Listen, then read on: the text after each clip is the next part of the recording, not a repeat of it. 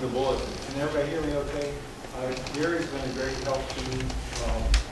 It's been 9 months since I was here, and the last time we were here, the preacher was Brother Scott, and I believe it was his last Sunday to do that. So we come back and we don't get to hear the new guy because they asked me to do this. But so he's been a great help on the technical details of this.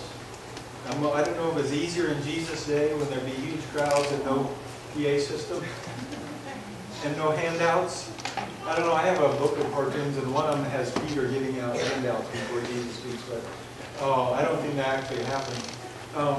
But I'm admiring, I haven't read all this yet, but some things caught my eye, like what if we begin to treat our Bibles the way we treat our cell phones. And now we know from just now, you can have both in your pocket at the same time, right? You can really take your Bible with you everywhere you go because you can have that on your cell phone, right?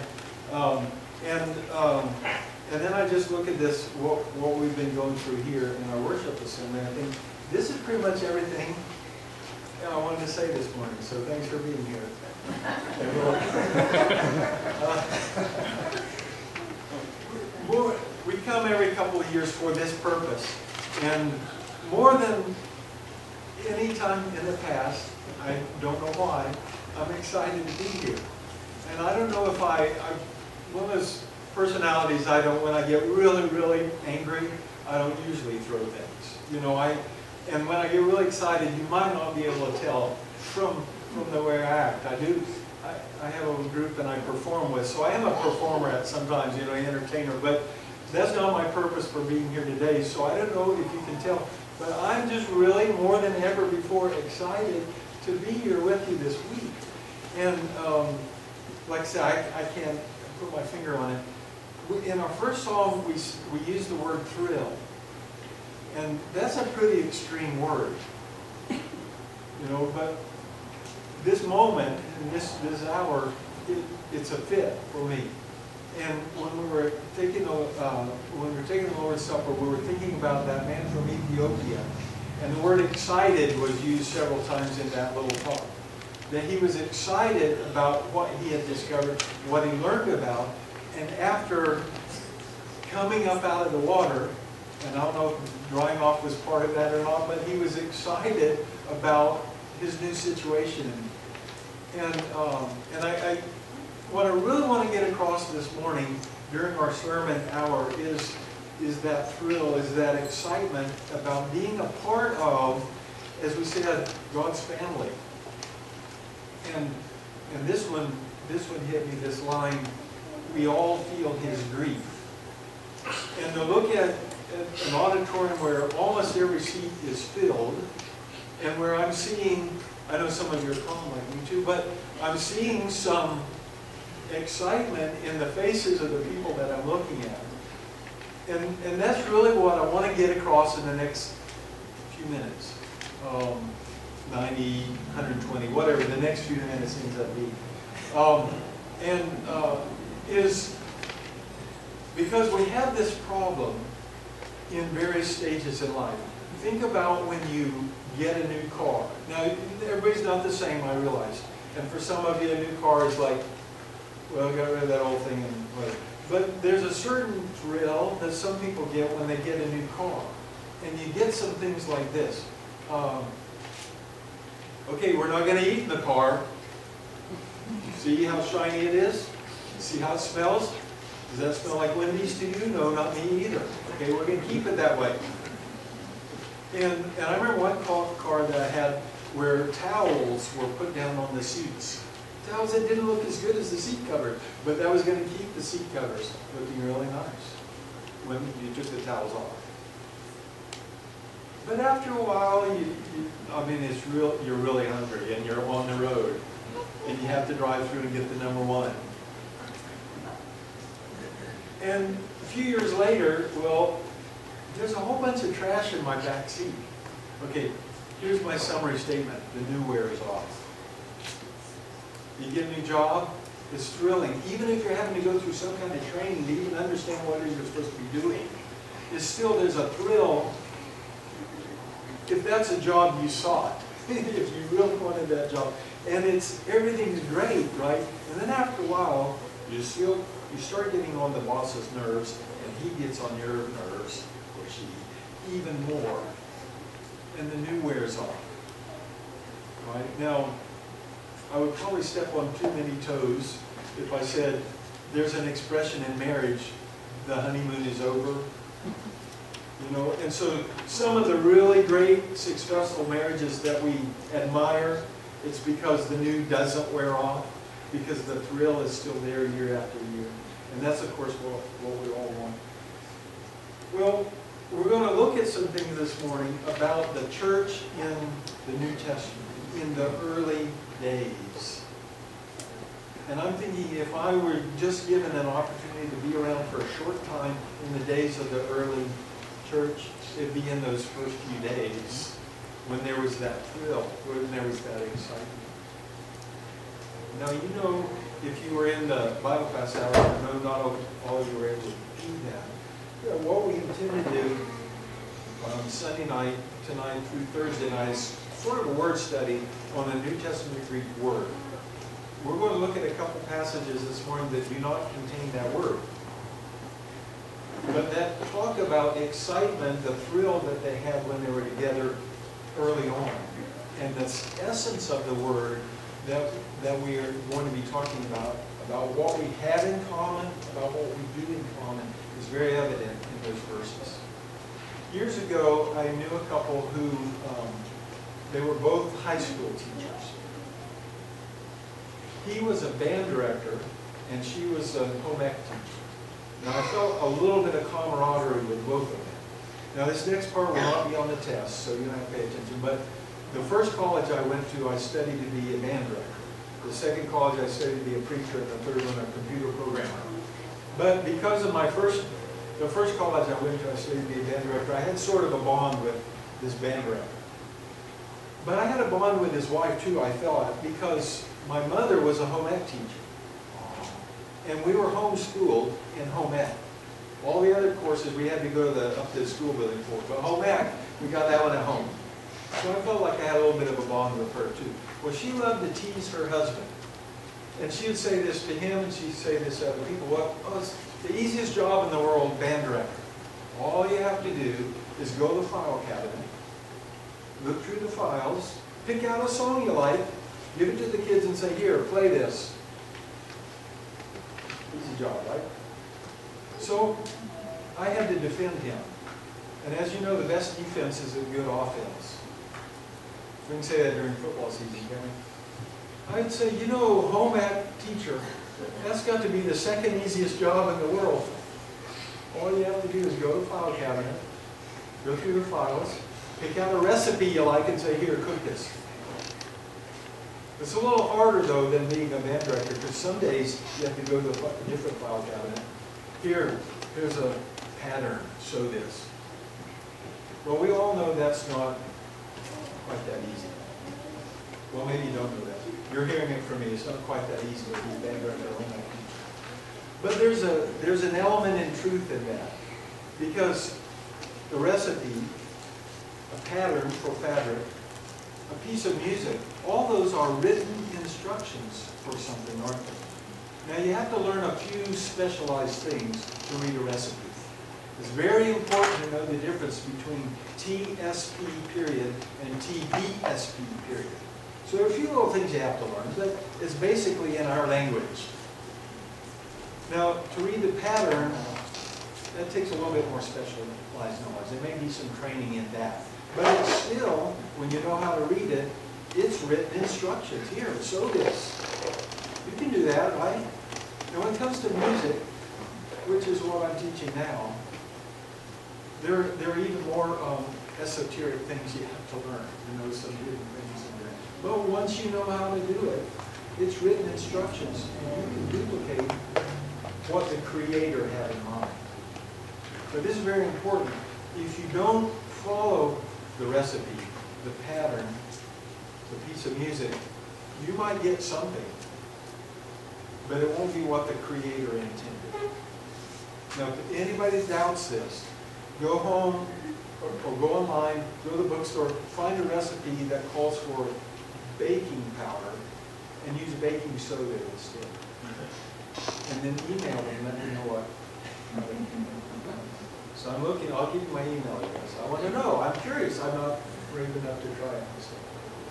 So deviation from the recipe, from the pattern, from the sheet of music will get you something, but not what the Creator intended. Now back home on Sunday mornings, we're studying the book of Exodus. And we have a fellow that he works part-time with the church, and one of his jobs is tell us what to study every Sunday morning. So we went through the book of Deuteronomy, and it took well over a year. And I think I remember a few things out of it this time through. Right now, he has us in Exodus, and before we started, he said, he didn't tell us every Sunday yet what we're going to do. We get a page at a time. There's how much to cover. And he said there are basically three things that happen in there. Number one, the Exodus, getting out of Egypt, the giving of the law, and the building of the tabernacle. You know, every time I do, I don't know if it'll be different this time for you or not, but every time I go through this reading about the building of the tabernacle, I get confused. It is written instructions, but there aren't any pictures. But I notice in Exodus chapter 25, more than once, God says to Moses, be careful to do this the way I showed you to do it. So Moses had a little advantage over me. He got the written instructions, and he wrote them down so even I could read them today. But God showed him how to do it. Now you get to the time of Christ, we have written instructions on what the church is supposed to be like, don't we? And some of us are slow learners, and we come here week after week after week after week, right? You may be like me, you may have met some people along the way that came once and never came back. Wow, I wish I could learn stuff that quickly. I have to keep coming back week after week. You know, I'm not like those guys that just came once and got it. What I like about the scripture is they also showed us how to do it. And that's what the book of Acts is about. And I think that's why it's probably one of our favorites. You see how I'm dragging you along with me?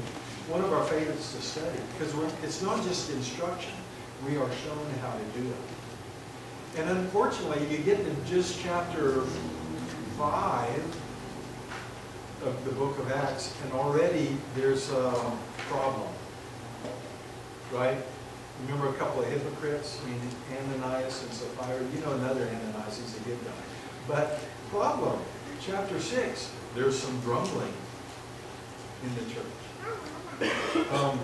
The new has worn off. Well, not really, but you start seeing problems right away. The thrill that I'm thinking about today is right there in the 2nd chapter, a little bit in the 4th chapter. Now, it was very well done for us earlier today, reading from the 4th chapter. But there's a similar passage in chapter 2. And I want us to read a little bit from that. Chapter 2, starting in verse 43. And everyone kept feeling a sense of awe, and many wonders and signs were taking place through the apostles, and all those who had believed were together. And they had all things in common, and they began selling their property and possessions, and were sharing with them all as anyone might have need. And day by day, continuing with one mind in the temple, and breaking bread from house to house, they were taking their meals together with gladness, sincerity of heart, praising God, and having favor with all the people. And the Lord was adding to their number day by day those who were being saved. We've called our series In Common. I say we, I did. I called this series For the Week In Common. And that relates to the word study that we're going to do. There's a phrase in this passage, and very similar thoughts in chapter 4. And you notice after hearing that reading in this, there's a lot in common between the two passages. But one of the phrases there is all in common. That these people had all in common. In the early days, before there was a South Side church and a North Side church, before there was a black church and a white church, before there was an anti-church and a pro-church, or whatever the opposite is. Before there were all of those things, they had all things in common. And they shared together in their lives. And so, that's what we're looking at this morning, and that's what produced, at least for me when I read it and try to put myself in their sandals, that's what produces that thrill, that excitement. The things we've been singing about this morning, where we are a family, where we have common love. So the first one is found both in verse 44 in this reading and verse 32 in chapter 4. You might want to, it's just maybe one page turn there, look together. And it says that all believers were in common, or all believers were together. This word believers is a typical designation in the New Testament for the group of people who have decided to follow Jesus. The word disciples is used a whole lot before it's actually what we call the church, but that word was used a whole lot afterward also. It means followers, learners from Jesus. And so they were learning about Jesus, and especially the ones, when we use that in a broad term, all the followers of Christ, we use it more specific for the 12 that were also called apostles. Luke says he called some of his disciples apostles. But the term applies to all the followers of Jesus. So that's used a whole lot in the book of Acts also. Believers, the word Christian is used only 3 times in the New Testament, which is interesting because we use it a whole lot. But it's only used 3 times, and always as a noun, never as an adjective. There's nothing in the New Testament about a Christian radio station playing Christian rock music, that sort of thing. Or even for that matter, a Christian college or Christian family. But Christian is a valid thing to call people who belong to Christ. But the word I like being used here is believers. We could do another study just on the word believe and believer. But it's more than just, hey, did you know, can you believe it? The Alabama football team won their game last night. Oh yeah, I believe it. You know, I've been shaking my eyes off. But I believe it. I mean, I consent to it. It's true. I believe it's true. I don't know why. Maybe it's hard to believe for some of you, but I can believe that. But believe me, being a believer is so much deeper than that. And so this word is used to people who were trusting, who were confident, who had put their confidence in Jesus Christ. That's what it means by believers. We're going to look, before the series is over, at some of that coming about. But believers, these people at this point, they had confidence in God. They put their trust in Him. Totally their lives were involved in His. So that's who we're talking about. Because not everybody in Acts 2 is a believer.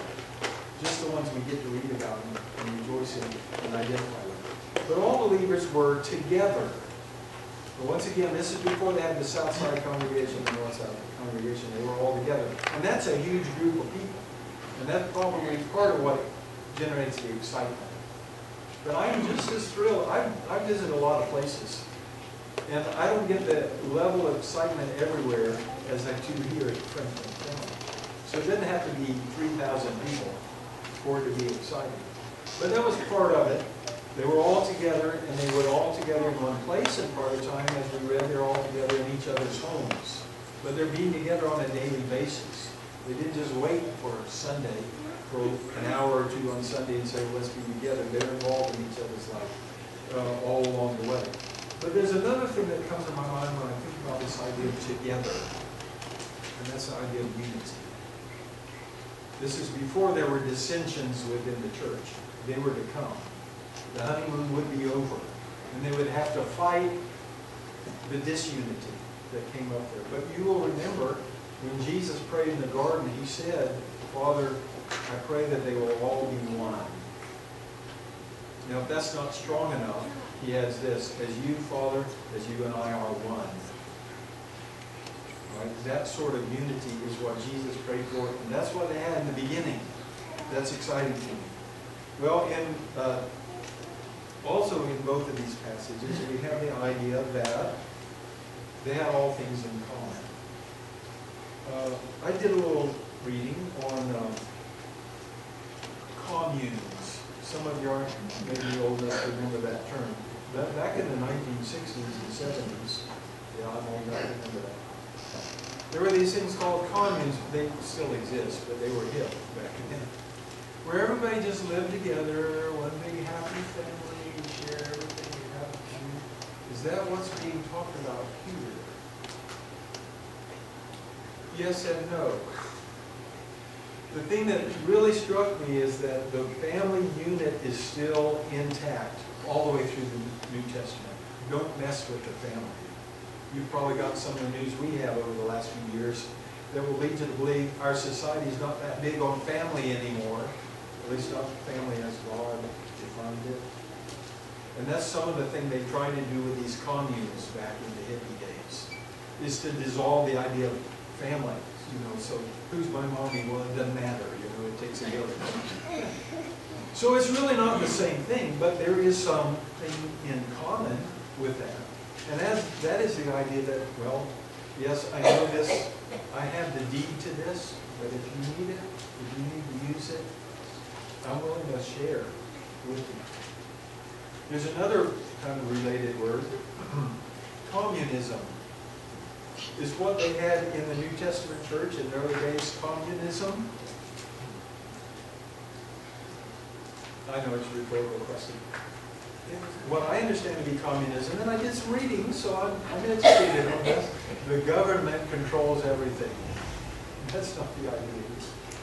That's not the idea here at all. But they had all things in common. They shared the Lord. And we sung about that this morning. We used that word. Come, share the Lord. They shared the Lord. And because of that, they share their possessions also. I have had certain things in my possession. You know, I had the deed to, like a rake or something, that I don't have anymore. And I don't know what it is. But I have a pretty good suspicion that somebody else now is using it. And that's fine with me because I can buy another. Some things I can't afford, a new rake I used to have a big library of books. The termites got a bunch of them. But a bunch of them have just disappeared through the years. Somebody's getting some good out of them. I mentioned that in a Bible class many years ago that I used to have something called Young's Analytical Concordance to the Bible. Well, I now have, and I didn't have it anymore. I now have a new one because the class went together and bought me one. But it's okay with me because I probably have some things in my possession that belonged to somebody else before. I don't know who's been this way. But as soon as he left it in my studio, I put it in my pocket. That's not, I'm not talking about kleptomania here. I'm talking about this attitude that these people had, that I have it, you need it, you can have it too. And this goes all the way back to John the Baptist. John the Baptist said, you have 2 coats, the other guy didn't have one, give him one of yours. Chapter 4, verse 33 brings up this idea, grace was on them all. This is what grace was on all of them. Grace is another important word in the Scriptures, and one that is worthy of our study. But when I read this verse, I thought of a big contrast. Back in the days of Noah. In the days of Noah, there's a very extreme statement that says, God looked at man and he saw that the thoughts of his heart were only evil continually. All the thoughts of his life, of his heart, were only evil continually. Can you get better than a triple superlative? But I don't need it to be. In contrast to that, Noah found grace in the eyes of the Lord.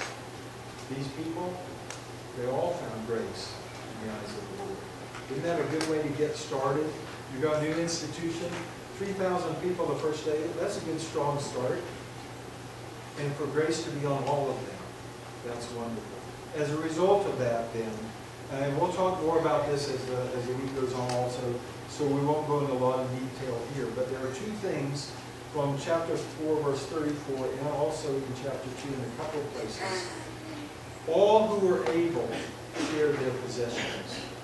That's what I like about being in a free society and practicing voluntary communism, if you want to call it. Nobody comes along and says, hey, Russell, that rake you have, somebody else needs it. We're going to take it away from you and give it to somebody. It was those who were able that shared. So there was no rule, okay, the 5 steps to becoming a Christian, step number 5 is you have to give away your stuff. But all who are able shared. Well, who got shared with? All who had need. And God worked this out in this system, in this society, that if you need something, you have it. If you have something and somebody else needs it, if you're able, you share.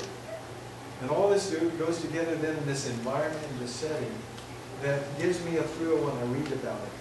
I'm glad to be part of a place back home where I can be thrilled almost every time I am there. I mean in a like this, not a lot. Almost every time there's a certain level of thrill that I feel. When I come here every time, I feel that excitement, and I get it from most of the rest of you. And that's what I would love to share that with the world. Because I can go in there and say, let me tell you the right doctrine. And somebody searching for the right doctrine will listen. But if we can get some people hanging around us that can feel the thrill that we feel when we're together, that might generate some interest. There was when I was still in high school, I took a young lady to church with me one night. The only comment I remember her making afterward included a word that's probably not in your dictionary. She said that was the hugging us group of people I've ever seen. Right? It's a tongue twister even to this day. Probably that's the huggingest group of people I've ever seen. She was seeing people that were thrilled to be together.